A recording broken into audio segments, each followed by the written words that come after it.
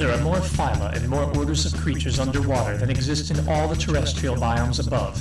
And while the jungles of the world contain more actual species, there are almost 4 times as many phyla on the reef than in all the rainforests combined.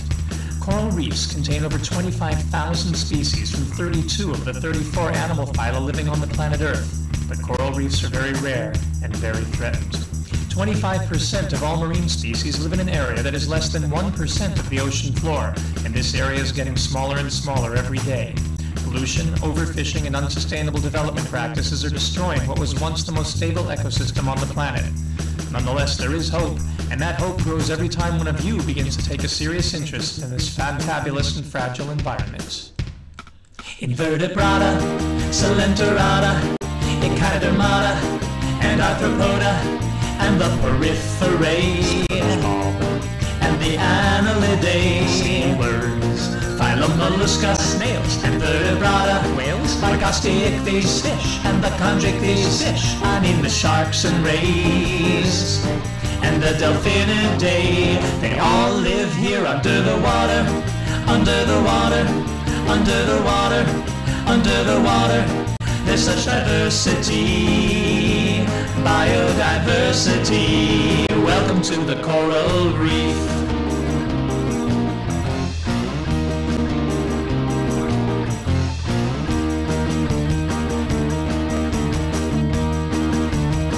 Let's go! The Coelenterata, only found beneath the water, are the corals and anemones that look like pretty flowers, but they're animals.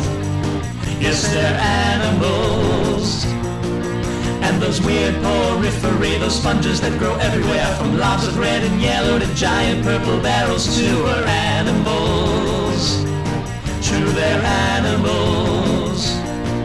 But they tend to live in colonies that grow to look like coral trees, but they're just apartment houses undersea. Hard corals form the basis of this undersea oasis with the exoskeletons that they secrete. That's how they form the coral reef.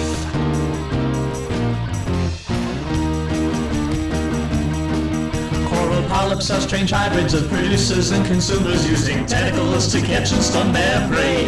But like some clams and slugs and nudibranchs, tridacnydae and fish farm tanks, they feed by photosynthesis by day.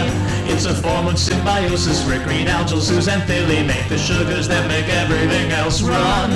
Now it may sound kinda silly, but a girl with zooxanthellae thus could eat by simply sitting in the sun. Every girl's dream, except she'd have to be green.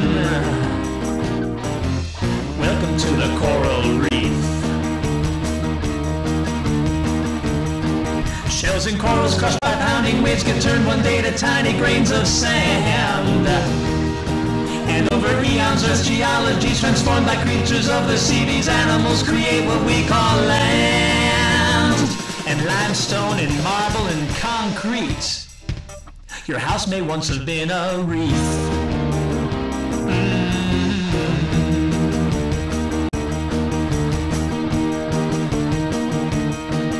The Echinodermata also live beneath the water. They're the urchins and the starfish. Some have stomachs that come out when they digest their prey.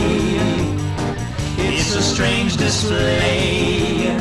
And the mollusca form the phylum of the mussels, snails, and bivalves that make all those pretty seashells that you find along the beach. They're rather marvelous, cousins of octopus. And how many of you really knew that bug-like creatures live there too? The arthropods, the crabs and shrimps and more. And they're worms that look like Christmas trees within the strange annelid. The reef is filled with aliens galore. No need to go to outer space. The coral reef's a stranger place.